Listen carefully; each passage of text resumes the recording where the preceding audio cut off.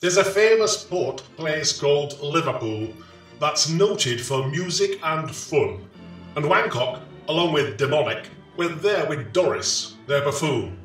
A twattish lad was young Doris, all dressed in a shambles, quite a mess, with syringe on an horse's head handle, the finest that gates could supply.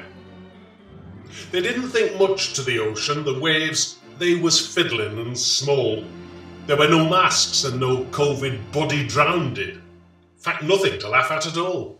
So seeking for further amusement, they went off to Liverpool, where they'd Scousers and Paddies and Geordies, and brew and sandwiches too. There was one great big Scouser called Bifter. His nose were all covered with scars. He lay in a somnolent posture with the side of his face on the bars. Now Doris had heard about Scousers, how they were ferocious and wild. To see Bifter lying so peaceful, well, it didn't seem right to the brat. So straightway, the cowardly twat, not showing a morsel of care, took syringe with its horse's head handle and stabbed it in Bifter's ear. You could see the Scouser didn't like it.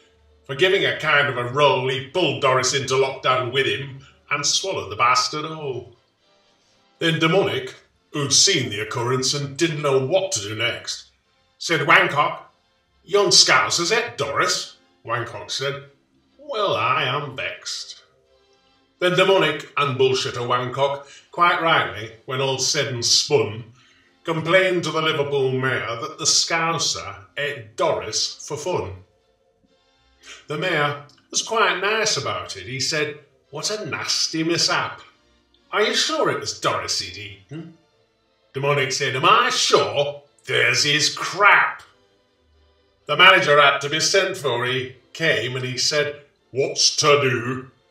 Demonic said, "Young Scousers ate Doris and him dressed as well as me, too."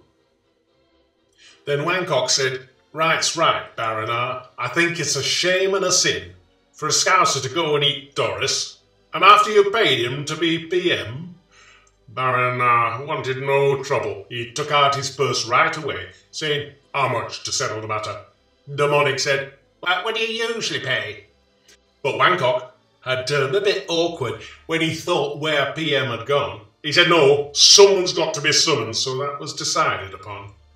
Then off they went to the police station in front of the magistrate chap. He told him what had happened to Doris and proved it by showing his crap. The magistrate gave his opinion that they were all to blame and arrested them all for treating sovereign people with such disdain. At that, Wancock got pretty blazing and, "Thank you, my lord, kindly," said he. "What, waste all our lives treating people fairly to make bloody Scousers and everyone free? Not we."